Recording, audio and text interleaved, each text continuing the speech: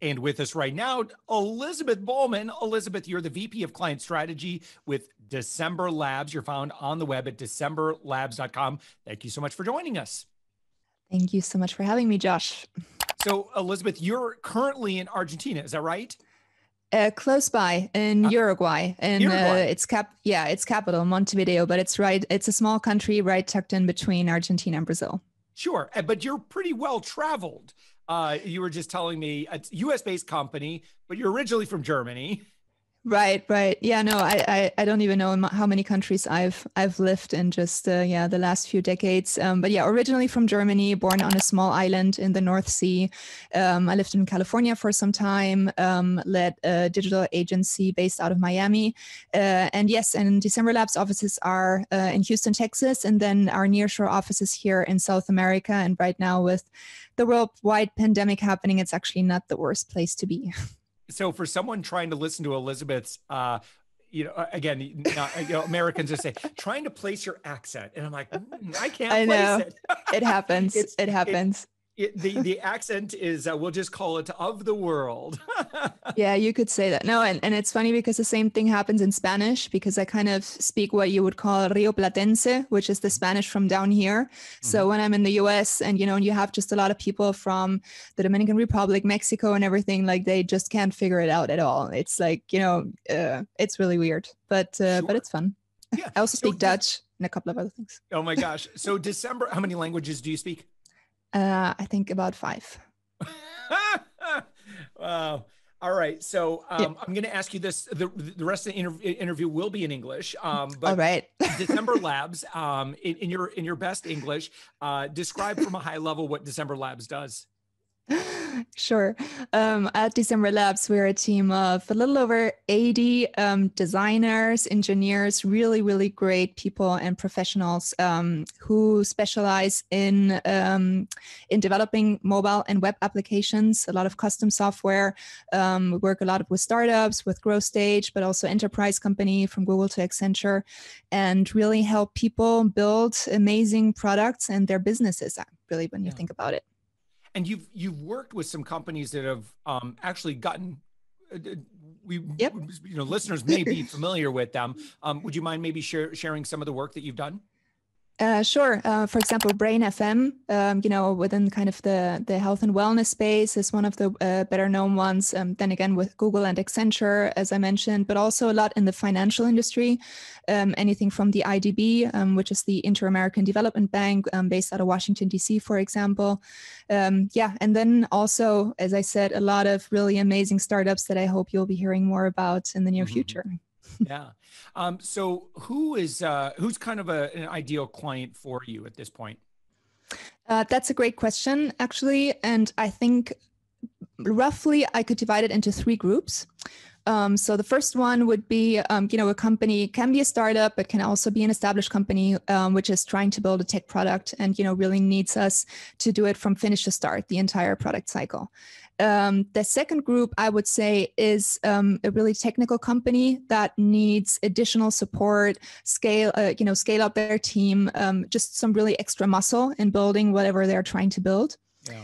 And then the third one, which is kind of interesting, is big companies, or like typically they're bigger size enterprise companies that need help with UX research and UX design. And that's kind of interesting because they might have internal teams that build, design and build their products, but they might need expertise from the outside to really, validate if what they're building is the right thing. And those have been actually really interesting projects there that we've been doing in the past. What are the fundamentals of designing a good user experience? Like, how do you know? Like, that's a really tough one.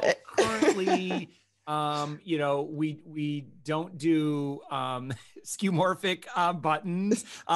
We do flat. So wow, Josh, way to be on top of things there.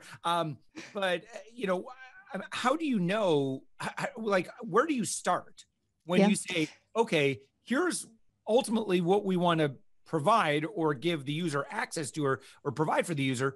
Then how do you lay all that out? Because it feels, to me, it's always just kind of like guessing. No, I think you really put like the most fundamental question of building any products, but especially tech products here, just right up in the open. And if you look at, statistics that say that about 90% of startups actually fail, it is really a tough question because most companies, even though they might have great ideas, they are not figuring it out. And there's many reasons why. So for us, one of the challenges really that we face every day, and I particularly when I strategize with companies, with people that want to build something, is really putting the user at the core of everything. Like, who are you trying to build this for? And that's also where I think my background in marketing, I used to work in digital marketing before kind of pivoting into tech. And in marketing, you really have to have the consumer at the forefront of everything that you're doing. Because if you're not doing that for someone specific, then, it's not going to work. And that's really what I also apply in tech. Because if you don't solve a specific user problem with whatever you're trying to build, with an app, with a website, with whatever kind of tech product you might have, then it is probably going to fail. Yeah.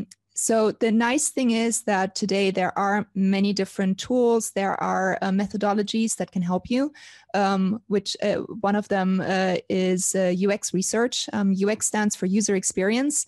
And, it's really at its core validating whatever kind of idea or product you're trying to build with users before actually building it. Really make sure that your idea is, that you are really onto something. Yeah. And I wonder, I guess my next question would be, what do those labs look like? I mean, what's the best way of gathering that data without, because I think what I don't know. I mean, you don't want to build the whole entire thing and invest, tens of thousands of dollars in designing it in a certain way. And everyone's like, this is terrible. It'd be nice to know that earlier in the process. So yeah, I would imagine, so there are, you can kind of mock things up, or how would that work? No, you should definitely not spend thousands or even a lot more, dollars before actually validating that. But many people do. And that's also what I talk a lot about with startups, because oftentimes they come to me and say, "Hey, Liz, I heard about UX research, for example, but I think that's only for enterprise companies. So it's only for really big companies. But can I afford that as a startup? Is that something that I can do?" And the answer is yes. Really, the beautiful thing about UX is that there are many different options of leveraging just very specific tactics that don't have to be neither lengthy nor expensive, and that are actually affordable for everyone.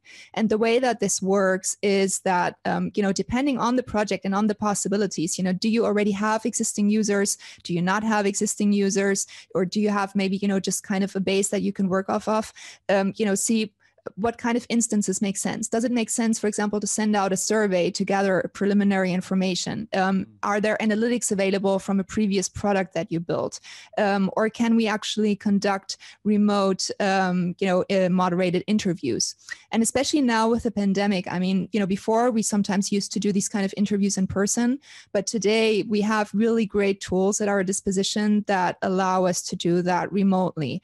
So that, although you might be far away, as we can't just travel as we want across the country, we can still talk to those users and, for example, have them use a prototype, an initial design, which can be at different stages, and observe them how they use it, what kind of pain points they might have, what kind of problems, what kind of thought process they're really going through while using something.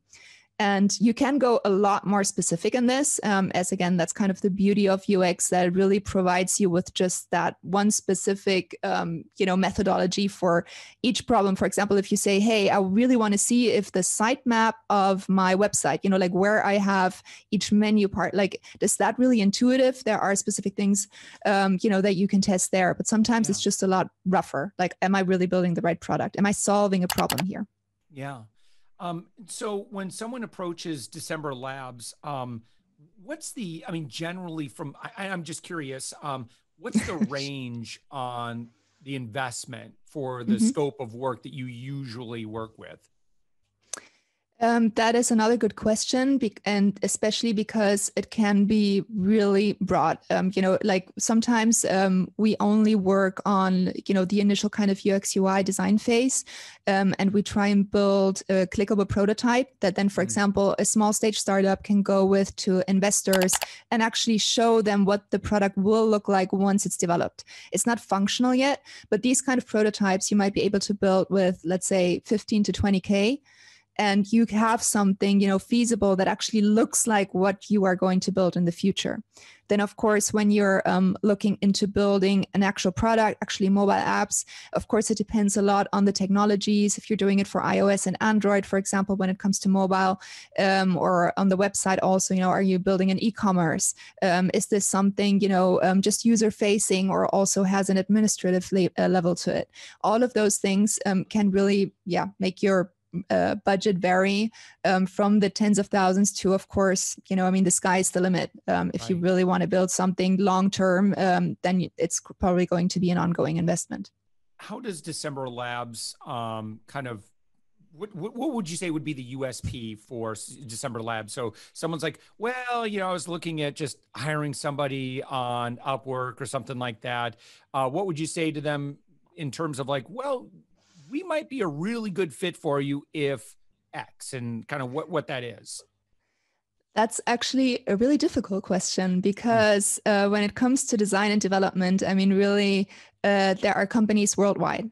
And, depending on what you're looking for and what your preferences might be, all kinds of different options might be valid. Some people are very, very budget sensitive and just, really want to spend the minimum amount, and they might find a company in Asia that fits their needs.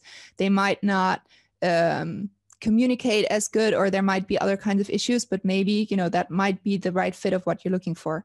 For us, I would say we have really a sweet spot when it comes to combining a US level of experience, having our offices in Houston, Texas, combined with a nearshore team in South America that is really, really senior, and that we can offer for really competitive pricing when it comes to, US rates.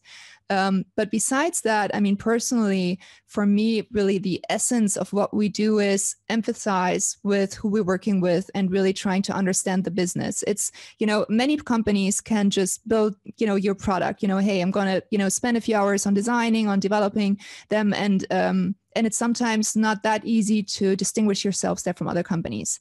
But for me, when I, really strategize with someone, it's really about what are you trying to build? Is this the right thing that you're going to build? Should we do this another way? Are there any experiences that we have had in our many years of building really many, many different products and many different verticals that we can leverage here that can make it easier for you, as far as the learning curve?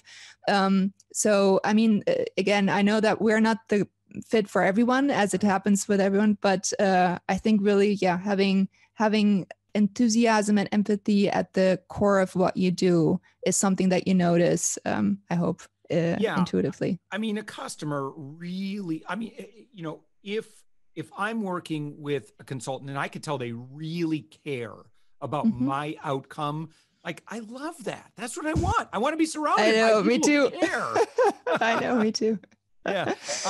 And so before I ask you to perform something for us, now my gosh. Because I see, if you're watching the video version of my conversation with Elisabeth, you'll see that she's surrounded by, I see violins, I see guitars, I see, I don't know, it looks like a keyboard of some sort. Yeah. What else do you have there?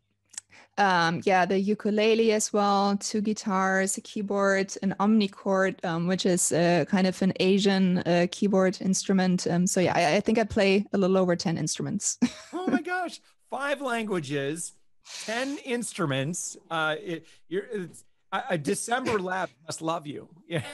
I hope so. I think it's mutual. Yeah. And so I'm curious, from your position, in working in UX and just kind of living it, what predictions do you have for the future of user experiences? I think overall users will only get more sophisticated and more demanding. If you look at, how the World Wide Web looked like in the 90s, it looked really terrible. But that, well, now for the time, it was amazing. Right. But I mean, it also has to do with people at that time not being that sophisticated as far as, using the World Wide Web. And then, mobile just really grew in the 2000s. So today, really, we are so used to having such a broad array of different, tools and apps and sites, at our disposition. And it actually makes it hard for startups because, for example, if you are building a mobile app, people will have it on their phones right next to an enterprise app that, someone like Apple might have spent, really millions of dollars on. And you might have a really, really small budget, but that's what the user compares you to. So overall, that's also why, I'm so strong always on UX research, because that really helps you from the very beginning, at least, jump through some of those loopholes, make sure that you just avoid on really not being on the right track here, because it gets expensive if you're really building something big here. And again, people are just always going to get more demanding and sophisticated. So of all the apps, what would be a good app or two that I could, like, I'm in the App Store right now, Brain FM, like which UX that maybe that you've been involved in lately, like we're pretty proud of this one? I would definitely say that one app that I particularly like very much is BioStrap. BioStrap kind of is within the Fitbit realm, and it's an app that is focused on biometric tracking, and it's really for a prosumer. If you're an athlete and you really just want to get a little bit more data than just from the regular kind of fitness tracker, I think what's really special about that app is just it really provides users or these prosumers with a lot of data. And it's really hard to make that just, like to really present that to users in an easy way to digest. Yeah. So this is really an app that we have been working on with our client for many years, throughout many iterations. And especially now, even with the pandemic, these kind of companies have just gotten so much more relevant because, you read about it every day in the news that that fitness trackers can now be used partly for early detection of COVID, because they read your biometrics and they can give you indications on how your health is doing. So these kind of things are just, really what I am most excited about when I think about the work that we've been specifically doing in the health space, including, fitness, well-being, wellness. Because it just really helps people understand their body better, but also live healthier lives. All right, Elisabeth, can you play anything on the ukulele for us? Would you be willing to? You don't have to. I'm putting you so on the spot. You are really putting me on the spot here. You don't have to. You don't have to. You can even just do a quick instrumental. It'll be fine. You don't have to sing. Well, I might get the guitar. A guitar. Okay, great. Let me think what this could be. Somewhere over the rainbow, way up high, there's a land that I've heard of once in a lullaby. I love it. I love it. Thank you so much for that. I got to say, in getting on 600 episodes now, that is our very, very first musical performance. I can't believe you made me do that. Oh, thank you so much for being a good sport. You're a good sport. Okay. So DecemberLabs.com, someone is, they've really appreciated, they certainly appreciated your music. And what would you have, what should they look at? What should they click on? What should they, where would you recommend they get started? Sure. On the one hand, I am really big about what we call democratizing knowledge, and which is really getting information out there so that startups and also tech companies in general can get informed about different things. For example, app ownership, kind of almost, boring sounding items such as IP ownership and so, but that are really important when you're choosing a development company. But also, going back to UX and everything, what are the different kind of positions? There are UX designers designers, UX researchers, UI designers, we are just starting to get a lot of information out there that I think can just be very educative and that can help people before even, reaching out, before actually making that first step. That on the one hand. And the other thing that I would really recommend is in our work section at decemberlabs.com/work. Yeah. In our case studies, what we always try to do is give you a glimpse of really the way that we work. And there are really great examples of that entire product cycle, really from the start. You have Brain FM there, but also many other, projects, including even computer vision, that are just, really nice to look at, but also that really show you how a product can evolve from that really initial idea to the final end product. I love it. All right. Elisabeth Bohlmann, you're the VP of Client Strategy with December Labs. The website again, decemberlabs.com. Elisabeth, thank you so much. And again, thank you for that beautiful, beautiful song as well. I appreciate it. You're very welcome. Well, it was a pleasure.